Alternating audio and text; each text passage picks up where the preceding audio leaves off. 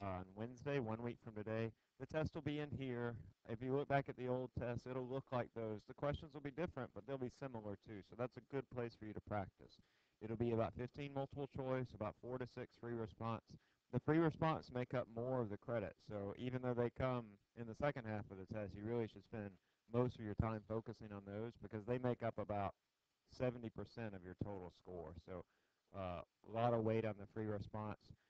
As you're practicing, just be aware that I do get partial credit for the free response. It's not all or nothing. So if you write something that's right, you'll get something. If you write nothing, that's real easy for me to grade because that's, all the points off. But if you write something that's close to right, you'll at least get some points. So keep that in mind as you're practicing for the test. I recommend that you print out the test. Going back, oh gosh, if you go back too far, the tests are going to be kind of different. But I would go back to say, where are they? Hey, Connor. Maybe fall '08 or maybe to fall 2010 where you start getting solutions. So you have, you know, six semesters worth of exams. And also notice that not all the material that you have on every exam one will be on your exam. We're going to do chapter 1 and chapter 2 and maybe a portion of chapter 3. So you might see material that we haven't covered, in which case, know that that won't be on the exam. But I'll be more clear about that on Monday. Talk about what's going to be on the exam. Okay? Just sort of to remind you, though, to review, in chapter 1, we had our standards, just to sort of jog your memory. And hopefully you've already mastered these things. You know all the standards. You know what makes a good standard, all that business. Morning, ladies. Um, we had conversion of units. We had dimensional analysis. That's where we had the equations and we put in the units trying to figure out what the dimensions are. We had significant figures. That'll probably be in multiple choice questions. Trig and calculus review. You might see one simple question where I ask you the angle in a triangle, or I ask you what is the derivative of this function. You're not going to see chain rule. Hey, John. You're not going to see chain rule. You're not going to see derivatives or integrals of trigonometric functions. That'll come later, but not right now. Also from chapter 1,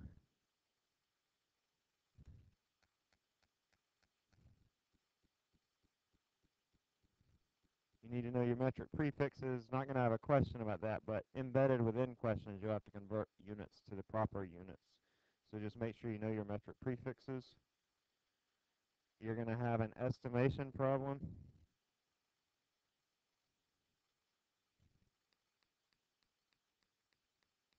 So that's all the stuff from chapter 1. Again, on Monday, we'll spend a little bit of time reviewing those as well, and I'll answer any questions that you have about that material.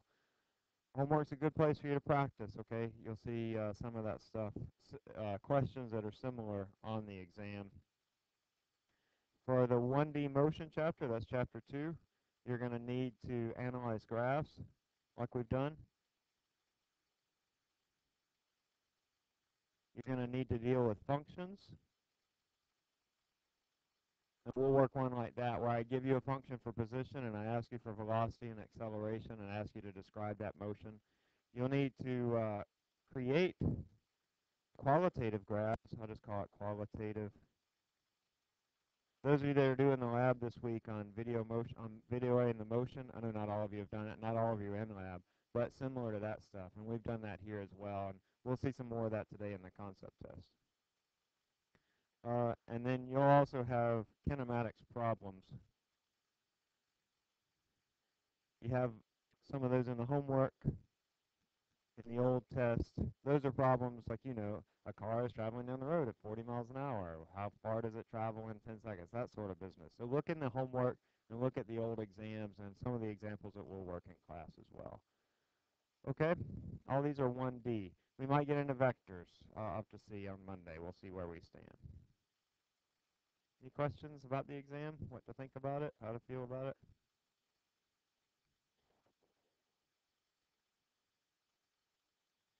All right. I don't want to scare you. I do want to scare you a little bit so that you're prepared. All right. I'm going to clear this out.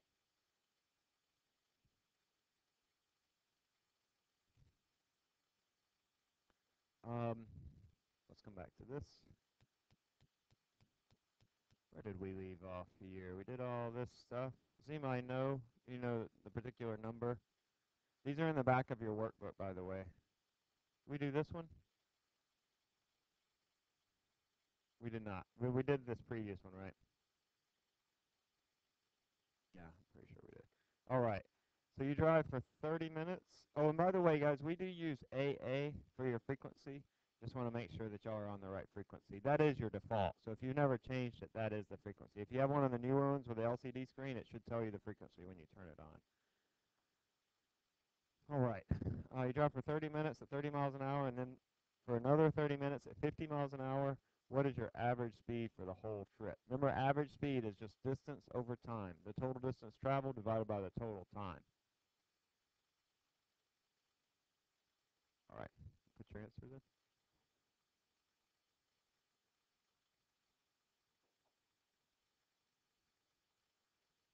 So the question here is, I'm driving 30 miles an hour and then 50 miles an hour.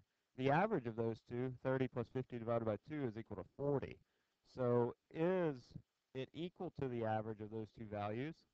Or is it more than that average, or is it less than that average? Traveling at 30 miles an hour for some amount of time and 50 miles an hour at some amount of time. A couple different ways you can think about this.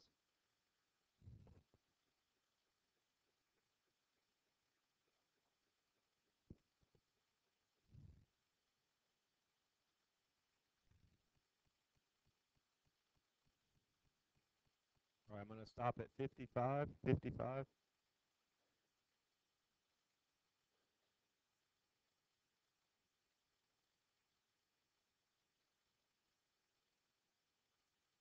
Okay, good. B is the right answer.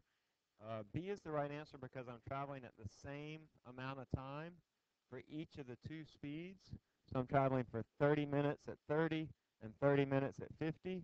And so if I'm traveling the same amount of time, I can just average those two values together and get the average velocity. But if you don't believe that, you can calculate the average speed. That average speed is equal to x over t.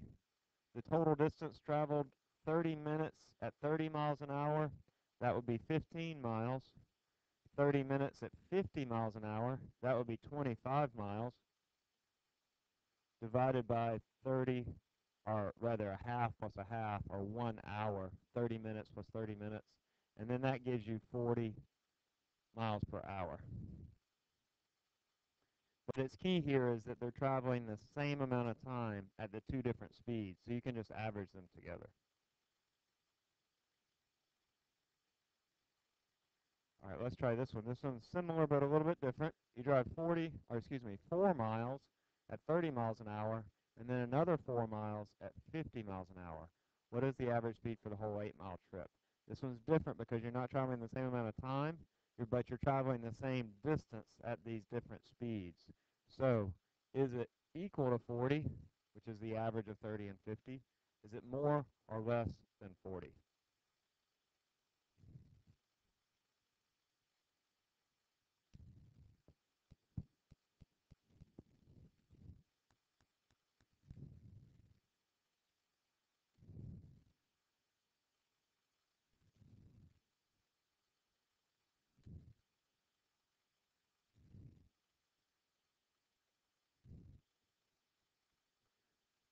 All right, I'll stop at 1 minute.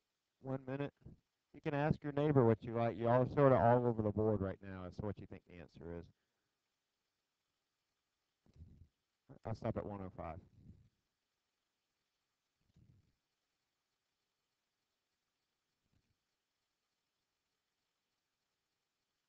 Okay, we know you should be able to reason that the previous one, it was equal to 40 because they have the same amount of time.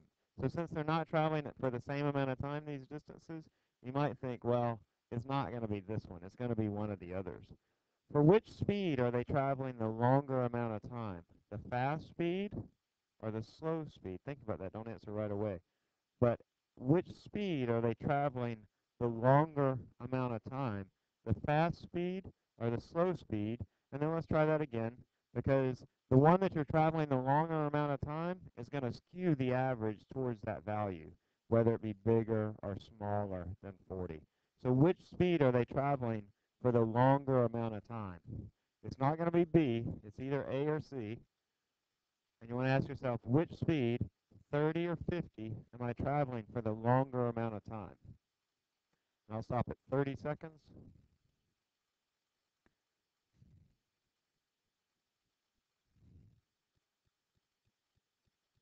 Okay, that's awesome. C is right. Uh, because I'm traveling for a longer amount of time at 30 miles an hour, then my average is going to be less than 40. If you want, you can go through and figure this out. You can figure out the time for this 4 mile period, and then the time for this 4 mile period, and then take 8 miles and divide by that time. But you don't really have to go through all that.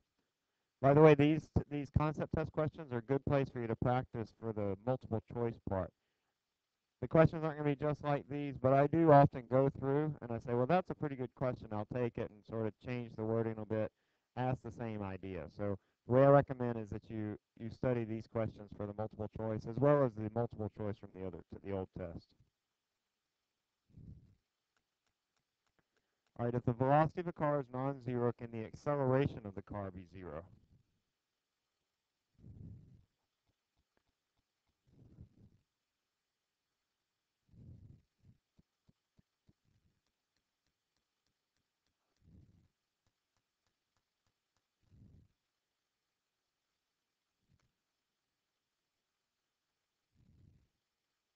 All right, I'll stop at 30. Stopping at 30.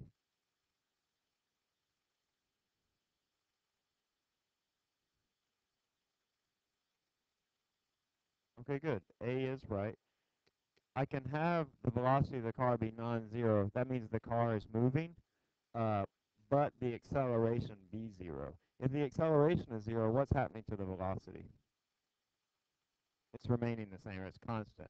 So certainly that's possible. Anytime you're traveling along at, 80 miles an hour, however fast you drive, that's going to be uh, filling the situation. Throwing a ball straight up, which of the following is true about its velocity and its acceleration at the highest point in its path? We haven't directly covered this yet, but I think you can probably reason it out, so let's try answering it. I throw something straight up in the air, like this, and at the top of the path, tell me about its velocity and its acceleration. Are they both zero? Is the velocity not zero, or the acceleration not zero?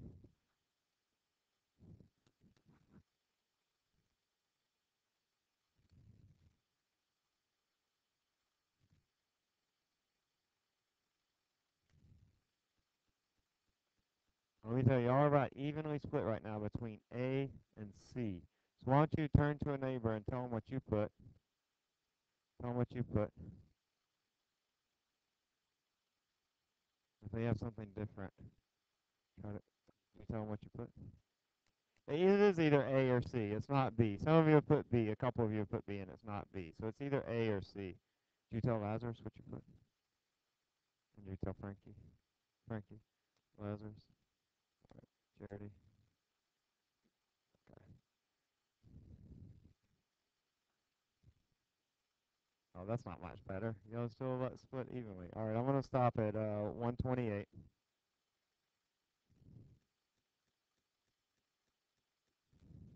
You're willing to share your answer, but not change your answer. Is that right? All right. C is right. The velocity goes to zero, but the acceleration is not zero. What would happen if the acceleration went to zero at the top? The velocity would no longer change. So if the acceleration was zero, it would just stop up at the top, and it wouldn't come back down again. Because the acceleration has to always be constant in order for the velocity to change as the object goes up and down. We'll see that in just a few minutes when we get into free fall.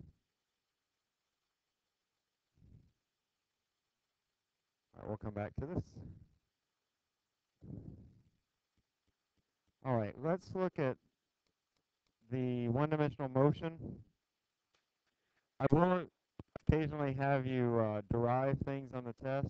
And so this is one of those times. I'll try not to do too many derivations, and sometimes I'll have you do derivations as take-home. But in this case, I want you to know how to derive the equations of motion for the test. It's not a very difficult derivation, and it really just starts with a couple of simple definitions. This is the first definition, that A is equal to dv dt. That is our definition of acceleration that we had in the very beginning. Remember, this was the limit of the average acceleration as delta t gets really, really small to find the instantaneous acceleration. So I begin with this, and then I can solve that for dv, which is just going to be by cross multiplication, a dt. And then if I integrate both sides, I get the integral of a dt. And when I integrate, I have to go from an initial to a final condition. So I do ti to tf. I'm going to let ti here equal to 0. If I do the integral of a dt, here we're assuming that a is a constant, and so a constant, you can't take the integral, or we can just take the a out of the integral. So I could rewrite this as a integral of dt from 0 to t. Well, we're just calling tft now. What is the integral of dt? If you remember, the integral of a t to the n dt is equal to a t to the n plus 1 divided by n plus 1. So what is the integral of dt? What's implied here is that I have a t to the 0 here. So it would be like t to the 0 plus 1 divided by 0 plus 1.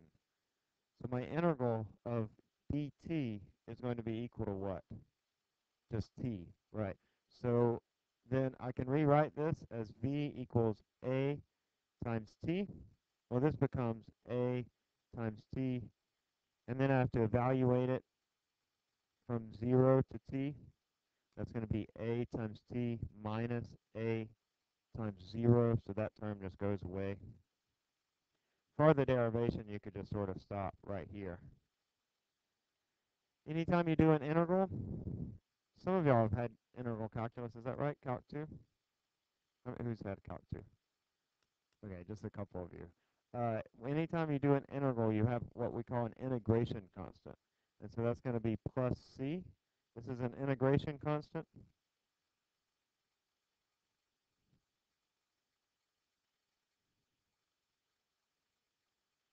An integration constant, that's what they call it in calculus. In physics, we would call it an initial condition. So this is our initial condition. And since we're talking about v, this is going to be our initial condition of v naught. So our equation is going to be equal to a times t plus my initial velocity, which is v naught. So that's one of our equations for kinematics. Usually the way I'll write this is v equals v naught plus at. So I'll write the v naught first. The next equation comes from this. This was our definition for velocity, that v is equal to dx dt. In the same way, I can say that dx is equal to v times dt. I can integrate both sides, the integral, and now I'm going to substitute here v naught plus at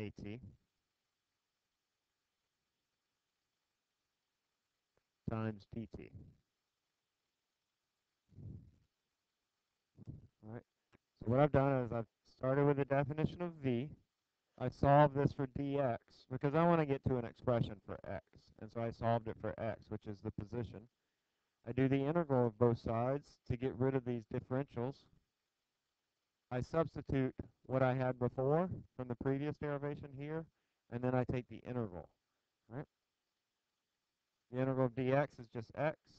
The integral of v naught is going to be v naught times t. And then what is going to be the integral of at?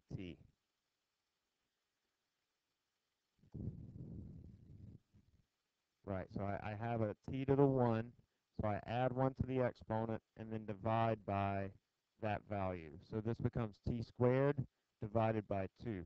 So I get a v naught t plus 1/2 at squared. And then I also have to add my integration constant, and that is going to be our initial position, our x naught. I'd rewrite this as x equals x naught plus v naught t plus 1/2 at squared. Almost always x naught, that initial position, is going to be equal to 0 because we set where our coordinate system is, and I can set x naught to be whatever I want it to be. So almost always my initial position will be 0. I don't know that you'll really encounter a situation in this class where it's not 0, but maybe in other classes you might find that to be true, where x naught is not 0. But because it's almost always 0, I'll usually just write this like this. Just x is equal to v naught t plus 1/2 at squared. And so that's just assuming that my x naught is equal to 0. And then I have the other one, v equals v naught plus at. All right? These are the two kinematics equations. You'll need them for the test next Wednesday. You'll need to know them. There aren't many equations in this first few chapters. When we get into chapter 5, then we'll start having more equations, and at that point I'll give you an equation sheet. But right now you really just have this. I mean, we have the trig functions and all that, but that's just sort of something that, you need to know that anyway, just, you know, to live or whatever. You need to know the trig functions. But these are really the only equations that you need to memorize. So do what you need to do to memorize them. Put them on an index card and tape them somewhere that you look a lot, above your kitchen sink, on your bathroom mirror, wherever. And then you'll know them before the test. Okay? Don't write them on your hand for the test. You can write them on the hand today, and then you have them in front of you, but not for the test. Okay? So we'll confiscate it. All right. Know how to derive this too for the test. I'm not saying that it's definitely going to be on the test, but it could be. I could ask you that derivation. Once you look at it, after a little bit, it becomes pretty simple. You're just beginning with the two definitions for V and for A and V, and you do the integral for each, substituting that value for V for this one. Okay, y'all good on that derivation? Again, I won't ask you to memorize many derivations, but this is one that's, I don't know, maybe not useful, but it's kind of cool, right? Newton did this. All right, there's a third equation. I just gave it to you because if you're pre-med or whatever, some sort of pre-something or another that has a physics standardized test, it's useful for you to know it. So if you are pre-med, you just need to know this equation. Not for this class, but v equals v naught squared plus 2a delta x. This comes about by substituting one of those previous equations into the other, and then you find this equation. No need to memorize this. You don't really need it.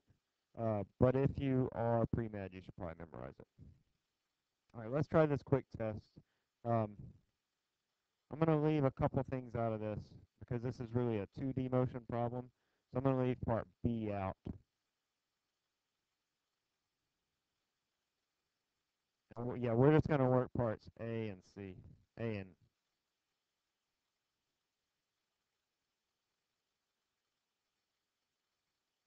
and C.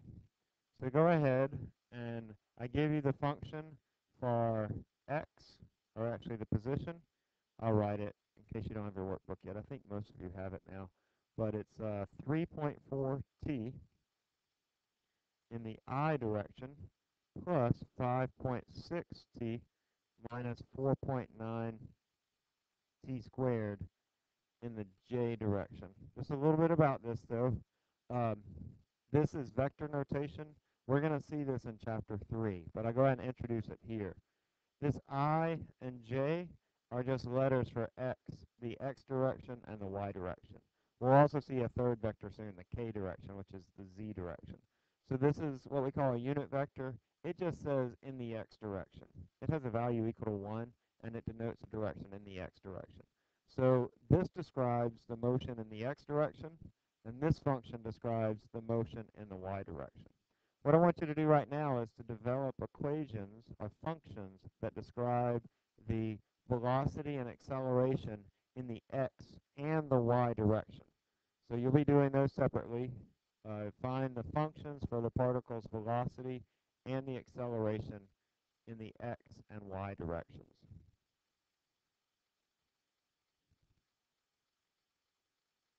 And then when you do that, you can create your velocity versus time graphs for the x velocity and the y velocity.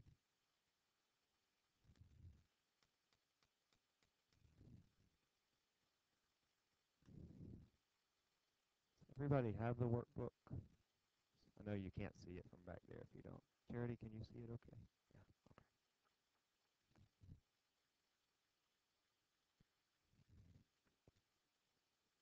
Give you a couple minutes to write those functions. You're just doing the derivatives, and then I'll jump in there.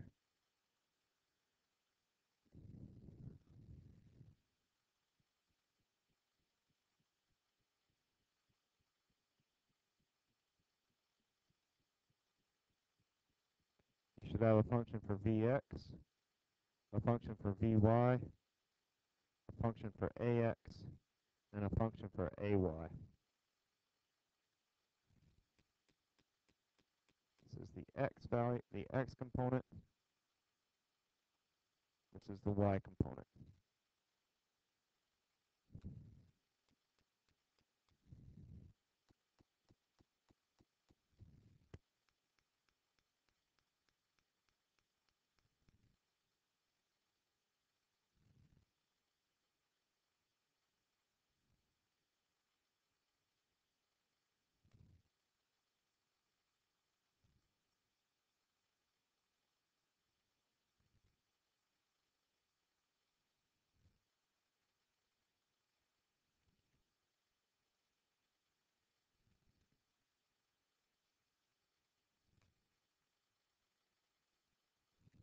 All right, let's look at the x. What is my function for Vx? What is the function here? I want to venture the answer. Okay, what I'm asking is, what is the derivative of this function? What is the derivative of this function with respect to t? 3.4. So that is the function for Vx. My value for Vx is going to be 3.4 meters per second. Now try doing that for Vy as well, and then go ahead and find the functions for Ax and Ay.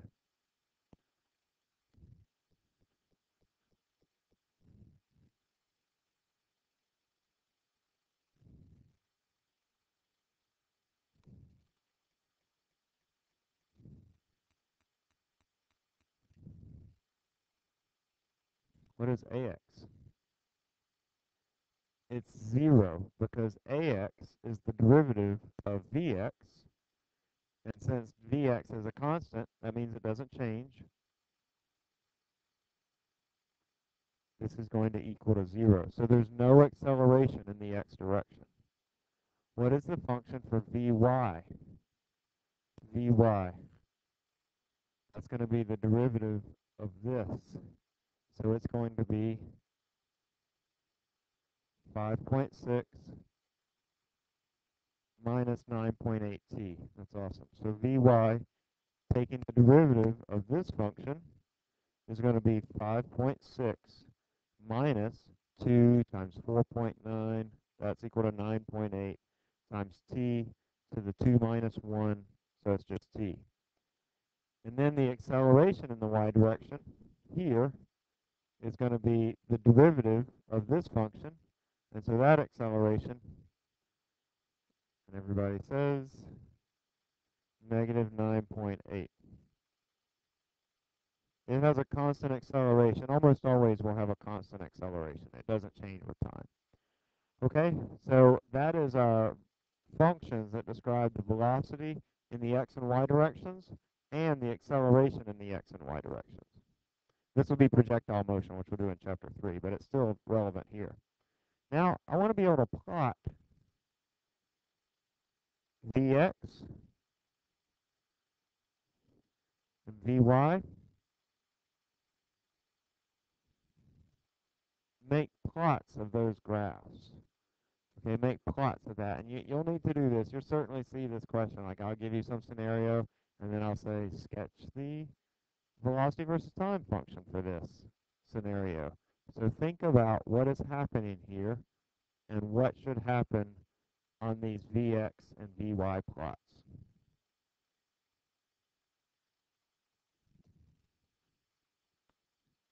These are with regards to time. Think about, do these plots have a positive, negative, or zero slope? What quadrant do they start and end in? Are the lines straight or curved?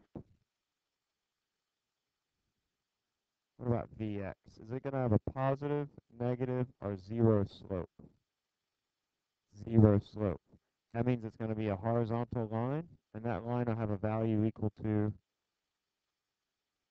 3.4, right, which was our velocity. So Vx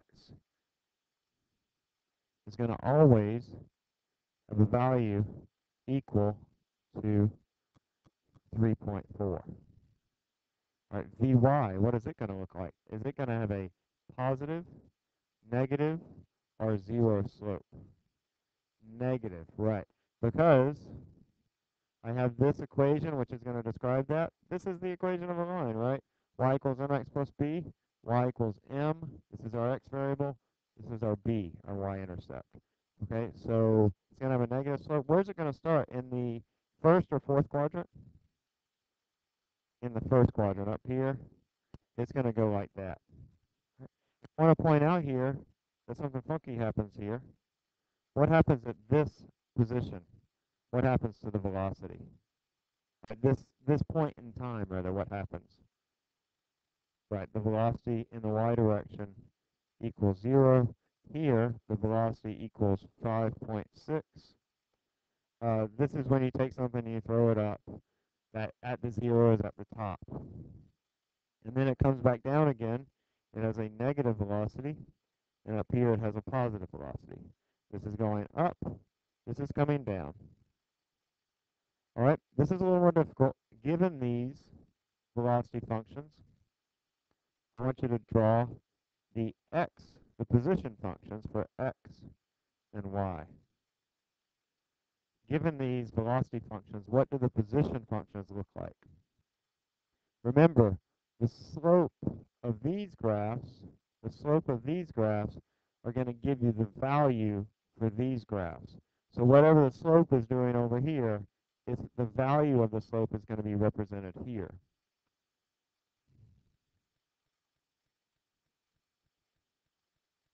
So you want to ask yourself, is it positive, negative, or zero slope? What is the value for the slope? And is it going to be in the first or fourth quadrant?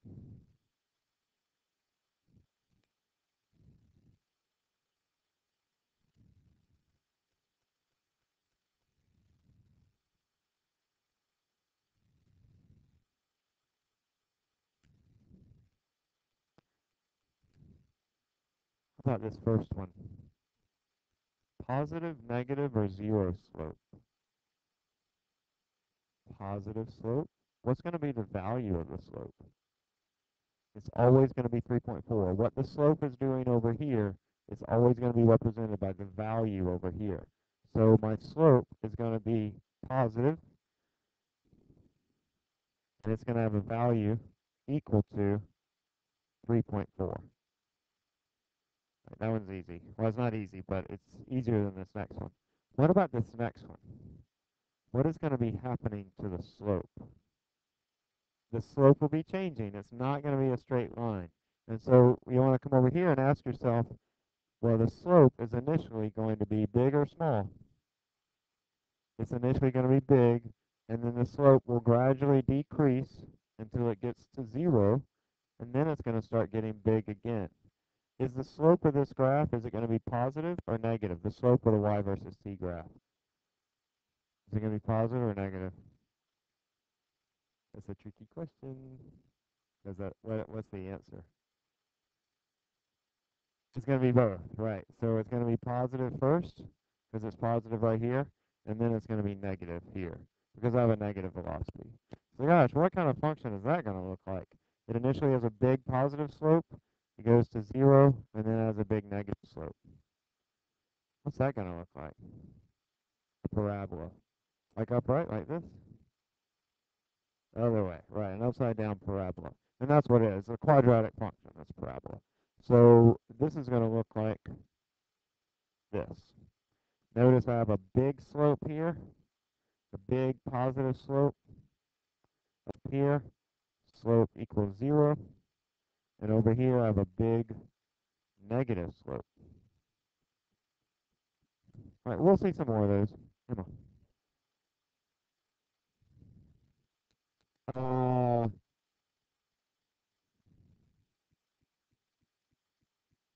Oh, let's see. Let's go back. How do we know? Do I know that? Yeah, I know it because looking back at the position function right here, the what's not written here is the initial y position because the initial y position is 0. Right, so that's how I know that. That's a good question. Okay, is that clear? All right. Um, we'll come back to this. Let's work a problem. I'm going to show you a little video clip first. All right, so let's look at the winning car. That was, what was it? The Lamborghini, right? So the white car, the white Lamborghini. Um, they gave the stats for how long it took. It was t equaled 10.8 seconds, and the speed was 132.3 miles per hour. I went ahead and converted that to meters per second. It's 59.14 meters per second. Is that right? Yeah, that's right. So I have 4 sig figs carrying them over. So that's kind of useful to know. So like next time you're on the road and you're doing 130 miles an hour, you can tell your friend, gosh, we're doing like almost 60 meters per second. We're flying. It's good to do those unit conversions. Like your friends will be really impressed. Um, our speed, and then our distance. What was the distance for this? It was a quarter mile. I know what a quarter mile is? Right, about one lap around, about 400 meters or 409 meters. Or no, not 409, 1609, 402.3 is our quarter mile, 402.3 meters. Okay, so that's the information that we have. What I want to know is what is the acceleration?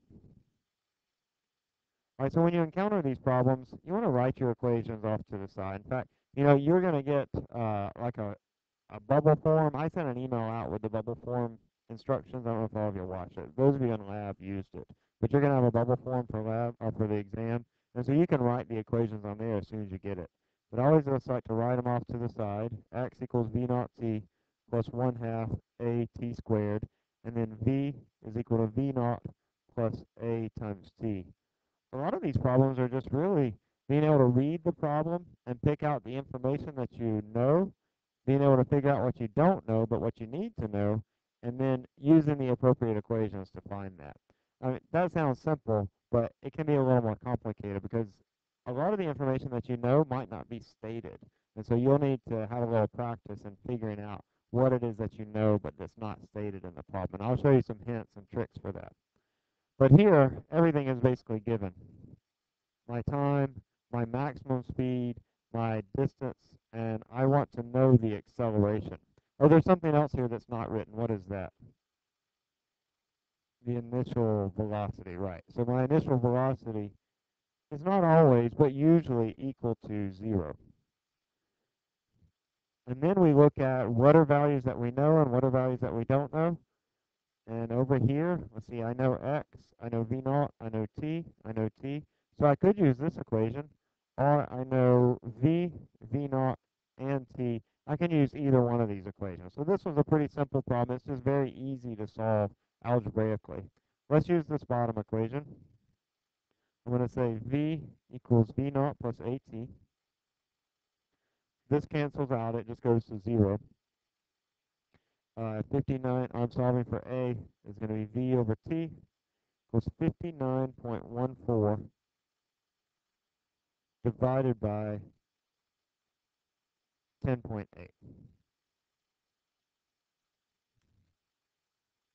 Excuse me, seconds.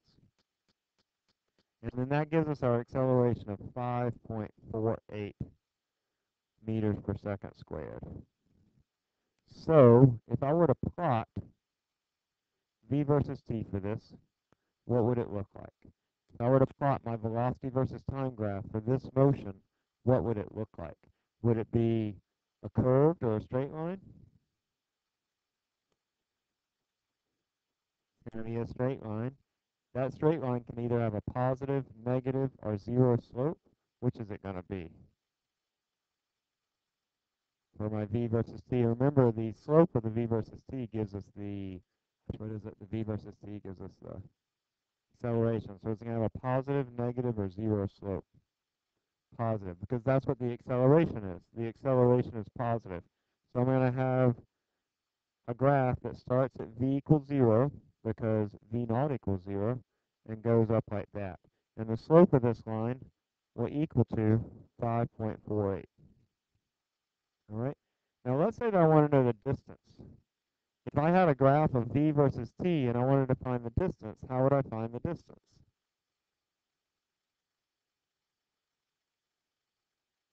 I wanted to find the distance. So you can do two things to a graph. You can find its slope or you can find its area. If I want to find the distance, what am I going to do? The slope or the area? Area. We'll work through some problems, and in the old test you'll see some problems like that. But if I wanted to find the distance traveled, I would find the area. Let's find the area of this graph. I'm going to do that by saying x equals v naught t plus 1/2 a t squared. V naught is 0. What I'm doing here is I'm just calculating the distance.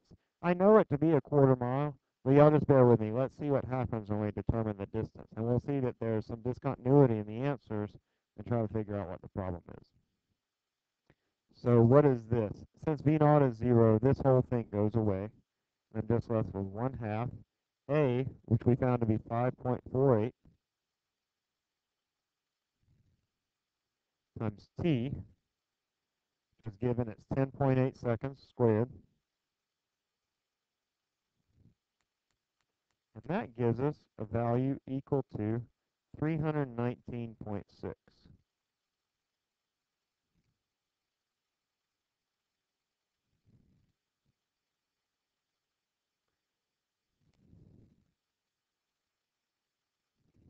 So what that's saying is that this area under this graph is equal to 319.6 meters.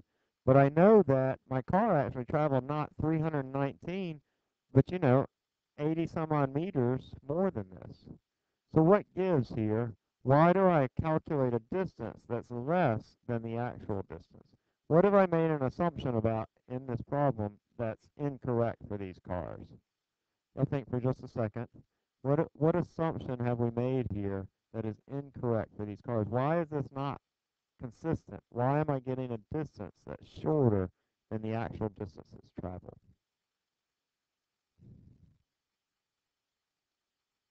Now, the initial velocity is definitely 0. That's a good guess, but yeah, the initial velocity is definitely 0. Huh? Car stopped accelerating. What I've what I've assumed here, or what we've assumed, is that the acceleration is always the same. We've assumed that this is a straight line. Right? How would the curve have to be in order to give us a greater distance? Would it come below the line, or would it come above the line? Above the line. Because if you draw the v versus t graph above the line, like this, then you get a bigger area, and this area is 402 point whatever it is, 3 meters. And that makes sense. We'll see this in chapter 5, that cars are able to accelerate faster at slower speeds, but as they get to faster and faster speeds, they can't accelerate at the same rate. It just takes a lot more energy to make a car move at faster speeds because of the way energy works. We'll see that in chapter 5 or 6. Okay? be able to work with these equations, but then also be able to take that motion and translate it into a graphical scenario. Have I told y'all that y'all are groundbreaking with these graphs? Did I tell y'all this? Like you're hundreds of years in the future. Oh, no, you're not hundreds of years in the past with the graph. It's a phenomenal thing. All right, let's look at freely falling objects. So with a freely falling object, that is something that I just have that's falling within the Earth's magnetic field. It's always going to have the same acceleration. That acceleration is due to the gravitational field. We're going to study all about gravitational fields in semester 2, and you're going to be sick of them, but they're going to be kind of cool, actually, stuff that you've never seen before. But right now, we're just taking the gravitational acceleration as sort of a black box. The magnitude of the acceleration is equal to 10 meters per second squared. You might have seen g as equal to 9.8 in other classes, but we're just going to round that off to 10. It just makes the math a lot easier. And you know, what's 0.2, right? So we'll just make it the math easier. The way we usually do this, just as notation, is we'll write g as positive 10. This is like the Earth's gravitational field is equal to positive 10, but when we talk about the acceleration, then that acceleration is going to be equal to the negative of that. So the acceleration due to gravity is negative g, which is negative 10 meters per second squared. That's just sort of a notation. So I won't ever write g until we get to chapter 4. For now, I'll use a, which is the acceleration due to gravity. If that doesn't make any sense to you, don't sweat it. Just know that when something falls, the acceleration is equal to minus 10. And it'll make sense later. So in free fall problems, we have several properties. Let's consider that I have a ball that I throw up. It goes up and then comes back down. We have several things that are true here. First of all, some of these things we've already seen. The velocity at the top is equal to 0. The acceleration here is equal to minus 10 meters per second squared. Remember that rule? If the velocity is up and it's slowing down, the acceleration is opposite the direction of the velocity. And that's true here. It's going up, it's slowing down, so the acceleration is negative. And over here, the acceleration, let's see, it's coming down, it's speeding up, so the acceleration is equal to positive 10 meters per second squared. Is that right? No, that's not right. Okay. It's actually equal to negative 10. The acceleration is always equal to negative 10 whenever we're near the Earth, whenever we're within the Earth's gravitational field, right? Whenever we're near the Earth. So the acceleration both going up and coming down is going to be the same. Uh, because it's the same, the time to go up is equal to the time required to come down. All right, somebody have a watch or something?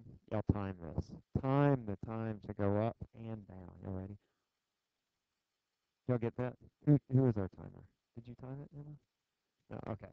But just trust me, the time to go up is the same as the time to come down. The time required to go up is the same as the time required to come down. I think that's, oh, one other thing. We have a velocity here. This is v naught. It is equal to this velocity. So v is equal to the negative of v naught. That's only if these are at the same position. But that velocity, those velocities are equal. It goes up, the velocity decreases, decreases, decreases to 0, and then it comes back down. Remember, we drew this graph earlier,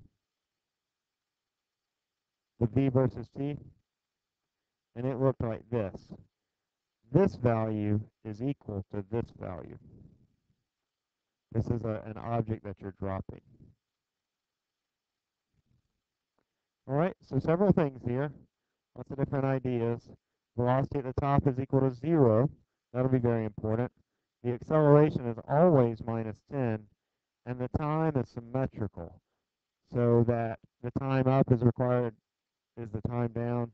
And then also these velocities are equal right here. In fact, the velocities at similar positions are always going to be equal. So right here, for example, the velocity here is just the opposite of the velocity here. we'll use some of these tricks to solve problems when we get to problems. Which was like, we'll just do those on Friday. Hold on just a second. Let me take a quick look.